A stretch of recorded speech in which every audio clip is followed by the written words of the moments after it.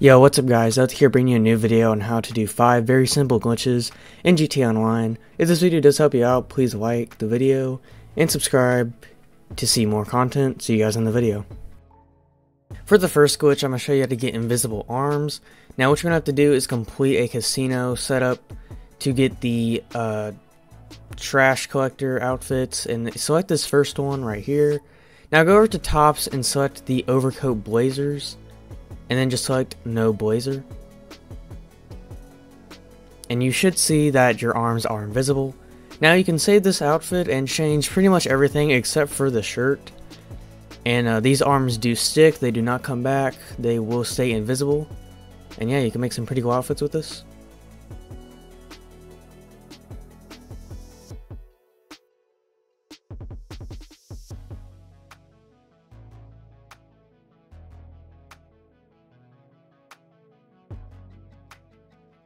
So for this next glitch, I'm going to show you how to get the CEO vest. So what you want to do is, first of all, come to this spot on the map right here, and make sure you have jobs turned on so you can see them. Now register as a CEO and then select the El Jefe style.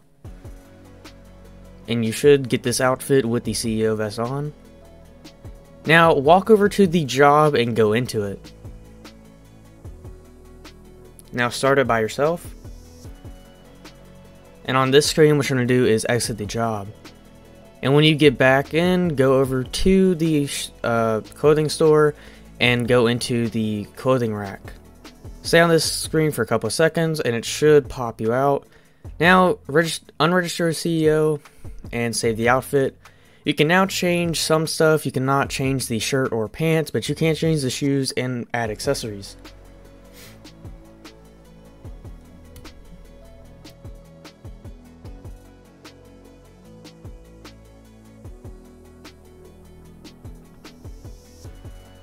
Alright, so this next glitch is going to be how to get the Fib badge. Now what you're going to do is go into your arcade and start up the hacking device setup for Lester.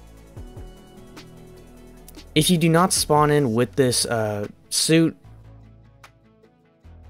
or go into a new session and restart up the setup, and now go over to any ammunition and change outfits to whatever outfit you want the Fib badge on. Now go over to the location it tells you to. Kill everyone here, and once you've done that, you should be able to collect the Fib badge.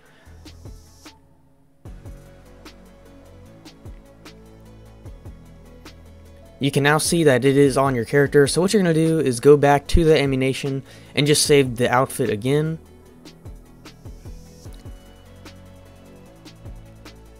And you can now complete the setup or find a new session to stop doing the setup. If you do find a new session, I would recommend saving the outfit again just in case it did not save. And yeah, that's this glitch.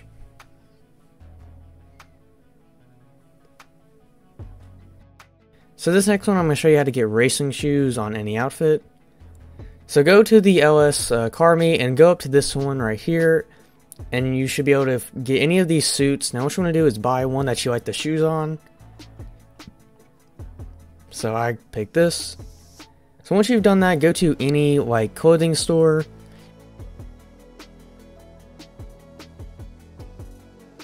And what you're going to do is go to tops, then go to special tops, and go to your arcade tops. And just equip that top. Once you've done this, you should see that the shoes are still there, and now you can change the pants and the shirt again, and anything else on the outfit, and the shoes will stay.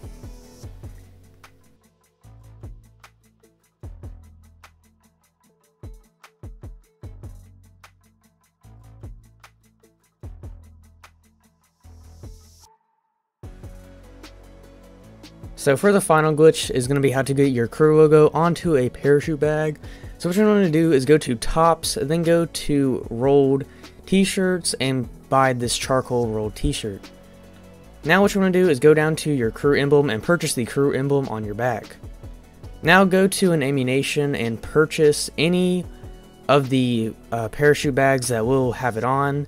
A lot of them will not work, but some of them will. So as you can see, these will work, and a few others will. Not all of them though, so just equip one that you want. And once you've done this, go over to your interaction menu and turn on parachutes, and it should stay. Now you can save the outfit in any slot, and yeah, that's this glitch.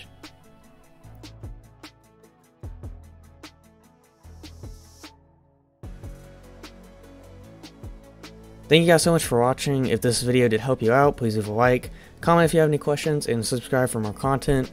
See you guys on the next one. Peace.